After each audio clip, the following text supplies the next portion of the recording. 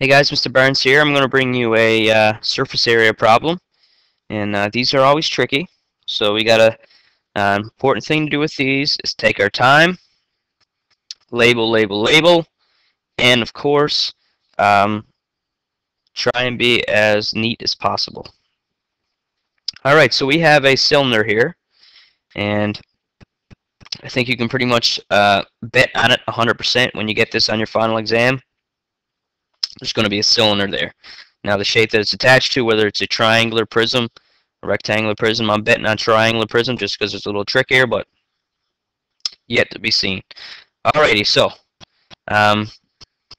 this is a pretty confusing diagram here, but let's try and make our way through it. So we got a cylinder here of radius 2, well actually diameter 2, so my radius is 1, so recognize that's a diameter all the way across the circle. My height of the cylinder is 8, and recognize that you got some overlap here, and that overlap is just basically equivalent to the two circles that are found when you find the surface area of the cylinder. So again, you can use the Carly method and forget about any overlap and just find the surface area by doing that. So why don't we start by finding the triangular prism. So here we go. Let's go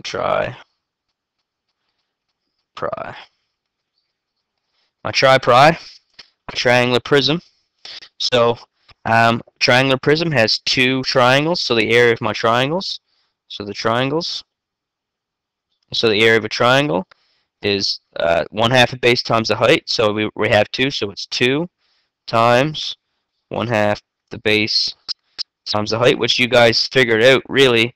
If for two triangles, it's just base times the height, so the base is 4. This is the base of my triangle. The height is 3, so it's going to be 4 times 3, and that's going to be 12 centimeters squared. Make sure you have your units in there, centimeters squared. So that's the area of my triangles. Now I have a couple things going on here. I've got this bottom side here, so I'll call that the bottom of my triangular prism. Okay, so that bottom is just basically just a rectangle, so it's a length times width. So it's 4 times 1. That's going to give you 4 centimeters squared. And then you got this side right here that's in right here. So it's 3 by this 1 centimeter. So I'm going to call that my side. And that's going to be 3 times 1 centimeter, which is 3 centimeters squared. And we also have this slant height here, what I call it, is sort of like your hypotenuse of your triangle right here. This part right here. Should have been like that. Okay, so that part, and then again, that's 1 by this whole length up here, 5. So I'll call that slant. That's 5 by 1, which is 5 centimeters squared. Okay, so we do the total, so that's going to be 24 centimeters squared. So the total for my triangular prism is 24 centimeters squared. Now we got to find that cylinder. So I'm going to use the Carly method just because I think it's more practical. I recognize, guys, look, that the overlap here is two circles. There's the bottom of the cylinder, which is one circle, and then there's the imprint that it leaves on the triangle. Okay, like if we had this triangle, the top part of it showing, the surface area, if we look straight down with the cylinders on it like that, so the surface area is going to subtract this one circle. Okay, so all I had to do now for my cylinder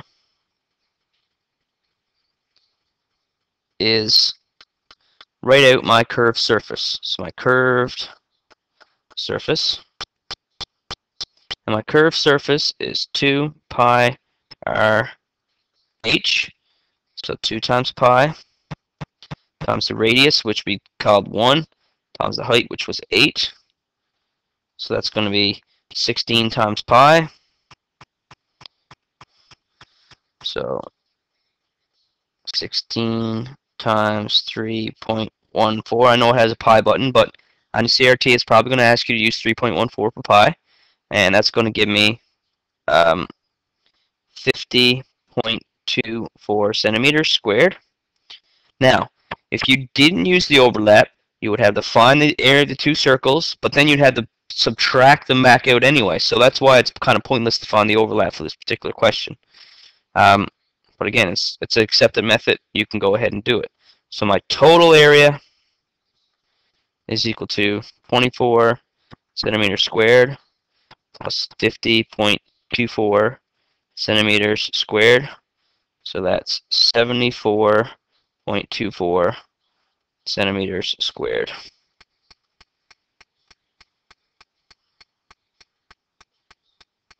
Okay, 74.24 centimeters squared is my total surface area. Okay, guys, I hope that problem helped. You guys have a gazillion of these in your book, and actually, I'll show you right now. Okay, if you go to the book here. Oh, phone is ringing. Just 1 second, guys. My phone is ringing. Oh, it's no one important. You guys are more important than my phone. So if we go to Unit 1, call it 50. That's Unit 2. Actually, let's zoom out here a little bit. So you got lots of problems here. This is the practice test. Go through the unit practice tests. Each unit will be a good idea. And there's the unit review. Look, there's all kinds of problems here with cylinders, rectangular pyramids, all kinds of things. Okay, so go through those problems and give them a shot, and hopefully they work out for you. I really hope they do. Good luck, guys, and I'll see you soon.